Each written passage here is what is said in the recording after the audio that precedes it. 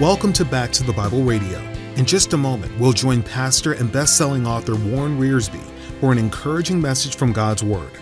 But first, let me remind you to visit backtothebible.org. You'll find a wide range of faith-building tools to help you move closer to Jesus. Our resources include Bible reading guides, daily devotions, and spiritual growth helps for every member of the family. Find it all at backtothebible.org. That's backtothebible.org. It's very disquieting to read a story and turn the page and discover we don't know the ending. And yet the Book of Jonah is a book without a completed ending. You see, in chapter 3, the city of Nineveh repents, and God saw their repentance, and God said, "I will not judge them." Now, according to modern standards, the story should have ended at Jonah chapter 3, verse 10. Jonah did his work, the city was rescued, and they lived happily ever after. However, we have chapter 4 in Jonah. Why? Because God is more concerned about the worker than he is the work. You say, well, God got what he wanted. The city of Nineveh repented, and the message was preached. What more could God want? He wants the heart and the love of his servant. You see, if you stop in chapter 3 of Jonah, Jonah looks very successful. He preaches a great revival. He's had a marvelous experience sharing the Word of God. And yet, what happens? Well, God has to go deeper with Jonah and teach him one more lesson. Let's review just a little bit. In chapter 1, we have resignation. Jonah says, "I will not do the will of God." And he learns the lesson of God's providence. You can't run away from God. In chapter 2, we've called it repentance. And there he learns the lesson of God's pardon. God does forgive when we come and we ask him. In chapter 3, he learned the lesson of God's power. We called chapter 3 revival. But now in chapter 4, he has one final lesson to learn. Let's call chapter 4 rebellion. But it displeased Jonah exceedingly, and he was very angry. Rebellion. Jonah has to learn the lesson of God's pity. His heart was angry at God and angry at the people who had repented. You must remember that Jonah was a patriotic Jew. Nineveh was going to be the great enemy of Israel. And actually, Jonah wanted God to judge Nineveh for two reasons. One, Nineveh was their enemy. Two, he knew that his own people needed to be warned about their sins. It's very likely that Jonah was saying in his heart, "O Lord, how can you forgive these Ninevites? Why don't you judge them and make them an example, exhibit A, to our own people, that they might turn away from their sins?" What it really boiled down to was that Jonah did not have love in his heart for the people he was preaching to. God looks at the heart. Man may look at the outward appearance, but God looks at the heart. You see, Jonah was not living on resurrection ground. He's like some of us today. We have been identified with Jesus Christ in death, burial, and resurrection, and yet we're not living as we should. We haven't set our affection on things above, our attention on things above. We don't love the lost sinners around us. We don't like the things that they do, and we don't like them. Sometimes we not only hate the sin, we hate the sinner. Now, there is a godly anger in the Bible. No one will deny that. Moses had a godly anger when he took the golden calf and he smashed it, broke it into bits. Jesus had a godly anger when he cleansed the temple. Ephesians 4:26 says, "Be angry and sin not." But Jonah's anger in chapter 4 of Jonah is not a godly anger. It's a selfish, carnal, worldly, fleshly anger. And when this gets a hold of our lives, we are in trouble. Let's consider several aspects of this anger that Jonah displays in Jonah chapter 4. First of all, the reason for his anger. Well, the reason for his anger is incomplete surrender to God. If there is one area in our lives that is not yielded to God, the devil will use it as a foothold. That's why it says in Ephesians chapter 4, "Neither give place to the devil." Don't give the devil a beachhead. Any area in my life that is not yielded to God is open season for the devil. And you see, even though God had gotten a hold of Jonah's mind, and finally got a hold of his will, and finally got a hold of his body, he had not gotten a hold of Jonah's heart. This is what Jonah said to God. And he prayed unto the Lord and said, I pray thee, O Lord, was not this my saying when I was yet in my country? In other words, even before he'd gone, he'd determined this in his heart. Therefore I fled before unto Tarshish, for I knew that thou art a gracious God, and merciful, slow to anger, and of great kindness, and repentest thee of the evil. He really knows his theology, doesn't he? He's quoting here from Exodus 34, verse 6, Numbers 14, verse 18. Here's a man who can really quote Scripture, but it hasn't changed the attitude of his heart. Now in Jonah chapter 4, verse 3, Therefore now, O Lord, take, I beseech thee, my life from me, for it is better for me to die than to live. Moses one day wanted to die. You see, he's selfish. The reason for his anger, incomplete surrender to God. Let's look secondly at the results of his anger. Once again, Jonah is the loser. God quietly says to him in verse 4, Doest thou well to be angry? So Jonah went out of the city, and he sat on the east side of the city, and there he made a booth for himself, and sat under it in the shadow till he might see what would become of the city. He's the loser. First he loses his testimony. He leaves the city instead of staying there and helping the people and teaching them about God and saying, look, the God who has turned away his judgment is a gracious God, a merciful God, a God who is kind and slow to anger. He leaves his place of service. I wonder how many preachers and Sunday school teachers, missionaries, choir members have resigned impetuously because of anger in the heart. They didn't get things the way they wanted them. Well, he lost his testimony. He's silenced now. He's not preaching the Word. He's not living up to his theology. He just has an empty ministry. It reminds me of 1 Corinthians chapter 13. If we speak with the tongues of men and angels, and we have not love, we're just a lot of noise, sounding brass, tinkling cymbal, an empty ministry. He lost God's guidance. Here he is wanting to die. That's a strange thing. You know, people make foolish decisions when they get angry at God. Here was Jonah angry at God. Instead of saying, Lord, I'm glad that you saved these people. Now let's get a work going here. Let's teach them how to worship the true God, the living God. Instead he says, kill me. I didn't have my own way. Jonah goes outside the city and stares at the city, hoping that God would destroy the city. You know, Jeremiah had a great burden for the city of Jerusalem in this case.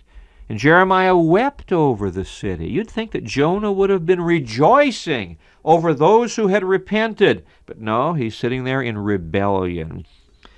Jonah sat there and he said, God, I really hope that you'll just blow this place up. They don't deserve to live. Well, did Jonah deserve to live? Suppose that God had begun to treat Jonah the way Jonah was treating them. You see, that's what Christian love is. Christian love means I treat you the way God treats me. God loves me, and he's kind to me, so I'm kind to you. God forgives me, so I forgive you. That's Christian love. But Jonah did not have any love for these people at all. We lose our love for the people we're ministering to, and as a consequence, we start focusing our love only on ourselves, and all we think about is earning our salary and getting our work done as fast as we can and having it our own way. It's a sad thing, isn't it, when a child of God, a servant of God, is rebelling the way Jonah did. Well, I need to ask myself the question, and perhaps you need to ask yourself the question, have I learned the lesson of God's pity? We'll finish our study in chapter 4, the Lord willing, next time. But I want you to know that you and I need to examine our hearts and find out, have we learned the lesson of God's pity? Should I not pity this great city, is what the Lord said to Jonah. May the Lord help each of us to have a heart for souls, a love for people, to share the compassion of Christ, with a lost world.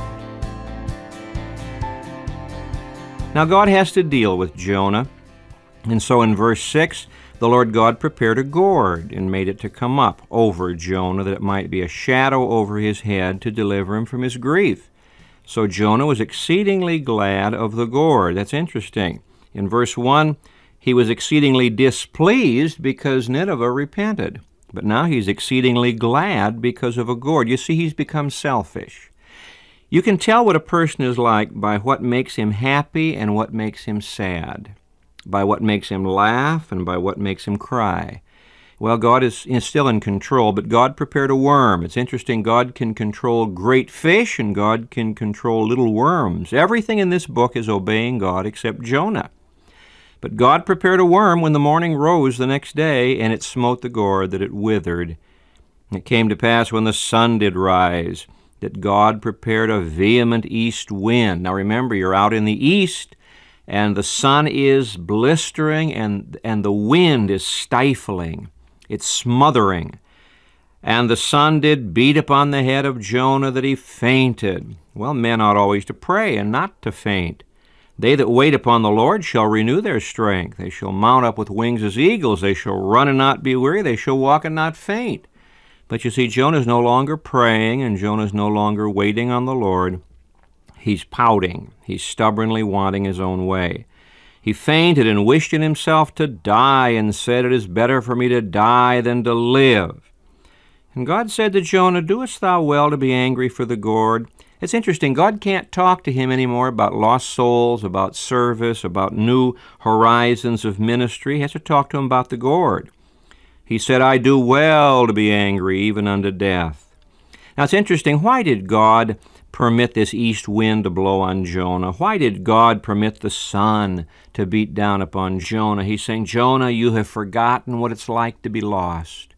Here are these people who need to be saved, and you've forgotten. You're only concerned about a gourd to shelter your head. You're only concerned about your own comfort.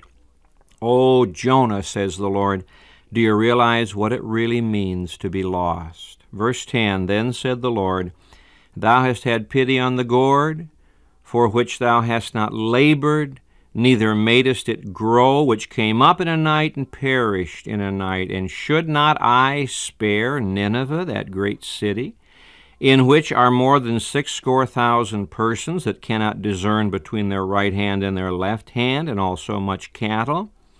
One of the problems when you get out of the will of God is that your values get out of proportion. Your priorities get all mixed up.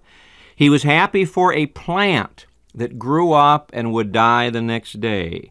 But he wasn't happy for a city and for these souls that would spend eternity either in heaven or in hell. Now what I'd like to do as we finish chapter 4 is interview Jonah. I want to call a committee meeting now and interview Jonah, and I want to find out whether or not Jonah is really qualified to serve as a missionary, a servant of God. Let's look first of all at his credentials. Let's ask Jonah a few questions. Jonah, has God called you? Yes, he has. In fact, he's called me twice. Now, is your theology evangelical? Oh, yes. Yes, I believe in a God who is gracious and merciful, slow to anger, and of great kindness, a God who repents of evil.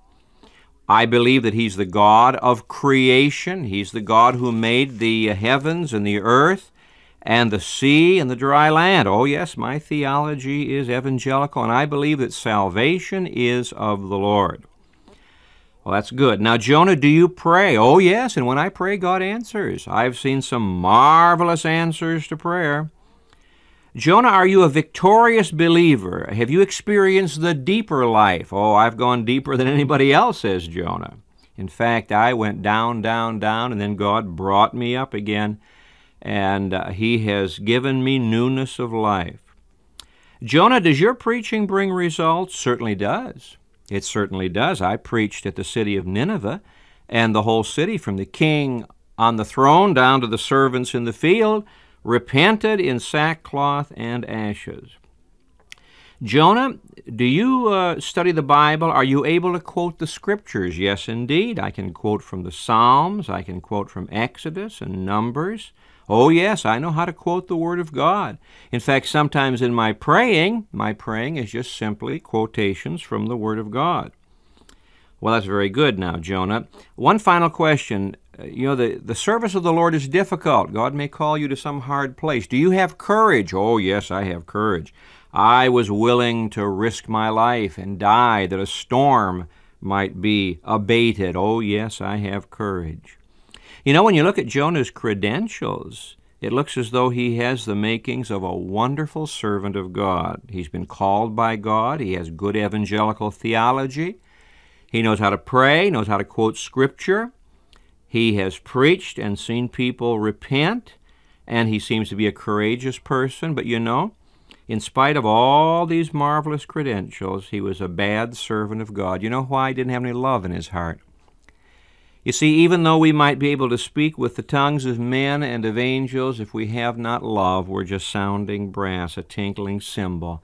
Even though we do give our body to be burned or to be thrown into the sea, if we don't have love, it doesn't mean anything. Love is what gives us the values of life. You see, ministry not only blesses the people we minister to, it blesses us as well. Well, let's look at a second source of information now. When I have been interviewing missionary candidates, we have always, in fact, sent out pieces of information to other people, their friends, their pastors, their instructors in school. We'll send out inventory sheets and say, now, would you tell us what you think of these people? Let's talk to some of his companions now and find out what kind of testimony Jonah has. Chapter 1, let's talk to the sailors. What do you think of this fellow named Jonah? Oh, he's a troublemaker. Because of him, we almost lost the ship, almost lost our lives. He sleeps when he ought to be praying. We don't think much of him. He's a troublemaker. Well, let's talk in chapter 2 to the great fish. Now, I realize that fish can't talk, but let's just talk to the great fish anyway. What do you think of this fellow Jonah? Well, he's a pretty stubborn person. God commanded me to swallow him, and it took him 3 days until he finally got to the place where he would repent and ask for forgiveness. I think he's a pretty stubborn person. I'm glad that he did finally repent, but he's got a stubborn heart. Let's talk to the people of Nineveh now in chapter 3. What kind of a person do you think Jonah is? We're interviewing him possibly for service. Well, we can't quite understand him. He's a problem. He came into our city and began to preach, and we believed him, and we repented, and God held back his hand of judgment. And that's the last we saw of him. He just vanished, and we heard word he was sitting outside the city, really hoping that fire would come down from heaven and burn us all up. We don't really understand this fellow. He started something and didn't finish it. Well, let's turn to chapter 4 now, and using our imagination, let's interview the worm. He got kind of close to Jonah there. What do you think about this fellow Jonah? Well, to begin with, I think the worm would say he's a man who lives by his feelings. If he feels good or feels happy, he does one thing. If he doesn't feel good, he does something else. He has a tendency to pout, to be angry if he doesn't get his own way. He really is not a very disciplined fellow.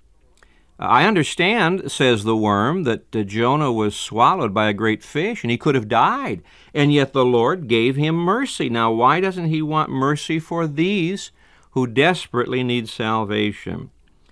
In fact, Jonah is very unlike the God that he preaches.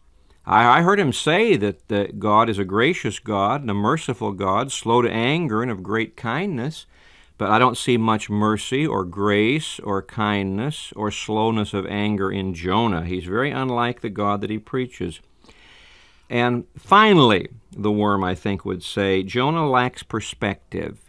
His values are out of proportion. He's got everything all confused as far as priorities are concerned. He doesn't have a burden or pity for people, and yet he has pity for a gourd that I was instructed to kill. So I think that the worm would probably say he's not a very good candidate. Well, As far as his credentials are concerned, Jonah passes with 100%, but as far as his companions are concerned, they don't give him very good recommendation, do they? Let's talk to the Lord. The Lord may have something to add to this. Lord, did you call Jonah? Yes, I did. I called him twice. Did he obey you? He obeyed me outwardly, not inwardly. Are all the statements true that these various witnesses have made? Oh, yes, they're all true. What do you suggest we do with Jonah? Give him another chance. Give him another opportunity. You see, God deals patiently with Jonah, and God deals graciously with Jonah, and God deals gently with Jonah. To begin with, God dealt very fiercely with Jonah. Storm, waves, wind, a big fish. But now he's using a little worm, a little plant, using some wind, using the warmth of the sun. Very gently and patiently, God is dealing with Jonah, trying to teach him one more lesson, the lesson of God's pity. The greatest need that Jonah had was a love for God and a love for lost souls. And so the chapter just simply ends on a question. Should I not spare Nineveh? And I would expect that there would be verse 12 at the end of chapter 4, but I don't see verse 12. You see, you and I have to write verse 12. We have to face the fact that Jonah's not the one who's on trial. We are the ones who are on trial. How do you respond to Jonah chapter 4? Do you say, well, I think Jonah had a case? Or do you say, oh, Jonah was dead wrong? You see, God looks at our hearts. God sees what is important to us. Suppose that your companions were summoned to bear witness about you. I wonder if we would be able to pass the test. God is searching our hearts. God is wondering what is our attitude toward His will.